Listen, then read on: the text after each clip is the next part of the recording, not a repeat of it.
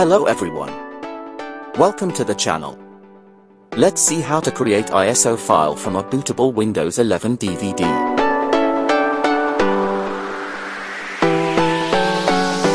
Here, it's Windows 11 DVD. Here it is.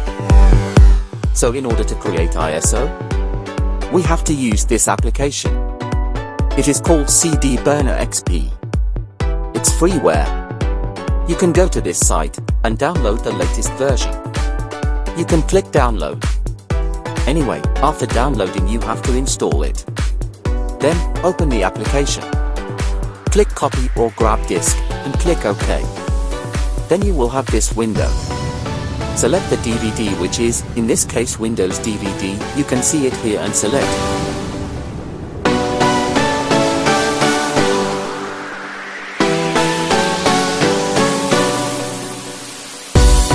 Hard disk, because we want to save it to local disk as ISO file. Browse the location that you want. Name it as Windows 11 and save.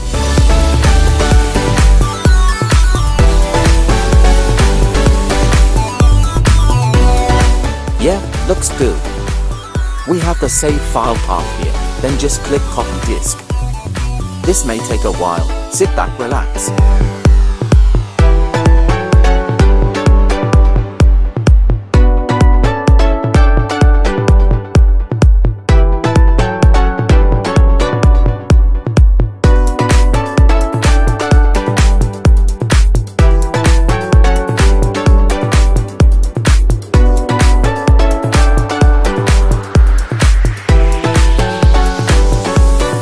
Actually, after that you will see this message, just click OK.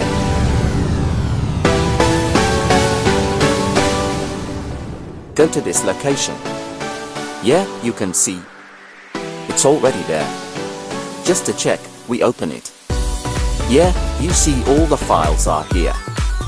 It's already created, that's about it. The next part you can see how to create bootable USB using ISO file.